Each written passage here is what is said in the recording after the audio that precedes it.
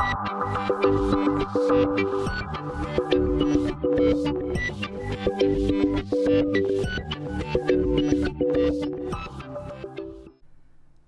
everyone, welcome back to the Cleaning Excel data series, where we are updating a table of data to make it look a whole lot more presentable using a bunch of Excel tips and tricks.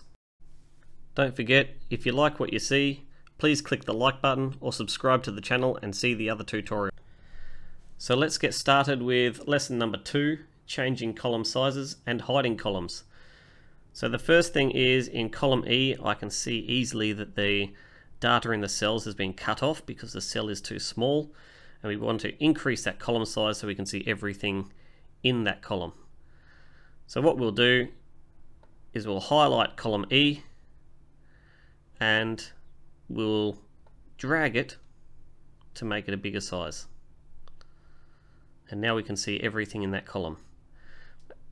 As you can see though, we've actually made the column too big. So another tip that you can do that does it automatically to fill to the biggest size is get on the end of the column, E, and you can see my cursor, and double click, and what that does is resize the column to match the largest data in a cell.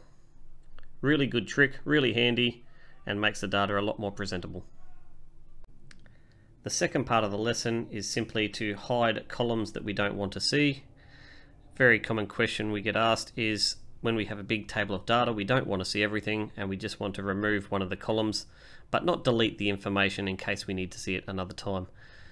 So in this instance, we've got the day of the week as well as the date, and we don't really need the day of the week, so we're going to hide that column. And to do this, we'll click on B, highlight the entire column, right click somewhere in that highlighted column, and you'll have a pop-up menu. And down below you'll have hide. And now you can see we've got the table and it's hidden the column, and you can see it's hidden because the row, the column headers now have A and C and B is missing. If you want to unhide the column, very simply highlight over the two columns where the column B is missing, right click again and select unhide. So we'll just hide again, column B, right click, hide, and there you go. So that was lesson number 2 in the Cleaning Excel data series. We have a bunch more tips and tricks further in the series. Come back again and check them out.